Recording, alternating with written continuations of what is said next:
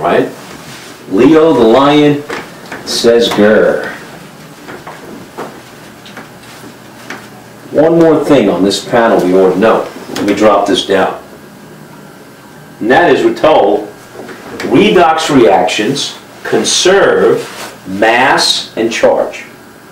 All right? They conserve mass and charge. And what does that mean? That means they have to balance in terms of atoms and in terms of charges. So if you look at the first reaction, all the way up on top, the total charge on both sides is +2, and the atoms balance. Let's do another one to practice. Now suppose we did this. Suppose we did Na plus Mg plus 2 yields Mg plus Na plus 1. Now the atoms balance in this case, 1 Na and 1 Na, 1 Mg and 1 Mg, but the charges don't balance. Because the total charge on this side, for the Na it's 0, the Mg is +2.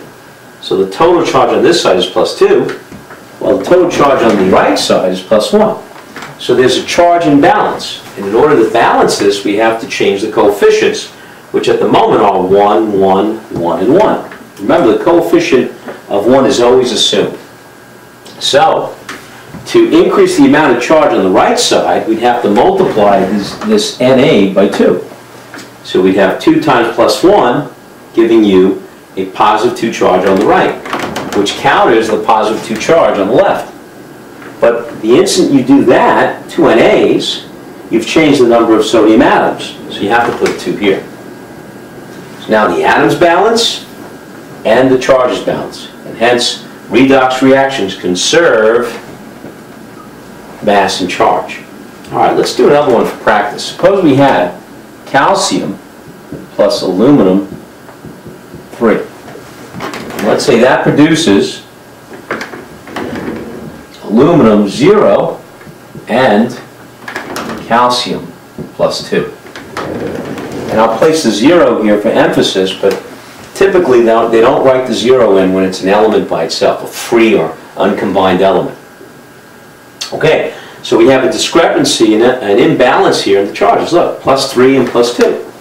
The only way to remedy that, to balance it, is to change the coefficients of the charged particles. And since 3 and 2 go into 6 as their first multiple, you could multiply this by 2 to get a +6, and this by 3 to get a +6. And now, finish it off by balancing the atoms. You now have 3 Cas here. There's only 1 here. So put a 3 here.